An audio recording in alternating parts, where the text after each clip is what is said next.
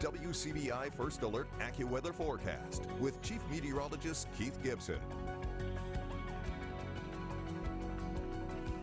Going back to what Scott was talking about, we are alluding to a great weekend. Let's just show you that weekend forecast. Maybe you have a backyard pool. Things will be sunny Thursday, Friday, Saturday, Sunday, 80s for the weekend, maybe mid to upper 80s there by Saturday and Sunday. So that's coming our way. This is what happened this evening, a nice little burst of color. It was a brief burst of color in some spots in the Golden Triangle area. Share your pictures, your reports with us with our news app, also online, social media, what have you, or old-fashioned email address if you still use one of those things. I'm old. I still use email. Some of you probably don't even use it, but we love pictures and reports. This is our time lapse from Tupelo, our Alpha Insurance camera there downtown at Fair Park. You can see a little thunder shower coming on through the area tonight. Now, there's a big line of storms here at Arkansas and Oklahoma.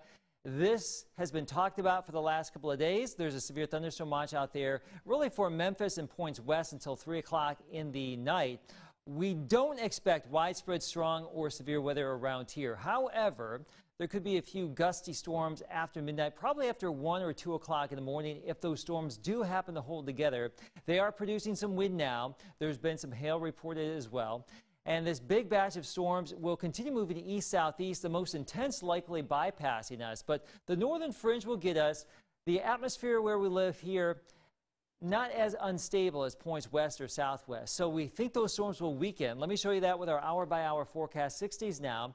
By 1, 2, 3 o'clock in the morning, that line will come on in probably after 1. This is a little bit slow, I think, but probably after 1, it will start to come on in here. It probably won't be widespread as far as intensity goes, but there could be some good downpours, some thunder and lightning, so don't be alarmed. But that will move on through. It looks like we'll get rid of some of those clouds during the day on Wednesday, usher back in the 70s. Still a chance for a few showers or storms around during the course of the day, but rain chances will be highest during the overnight hours and the first part of our morning tomorrow.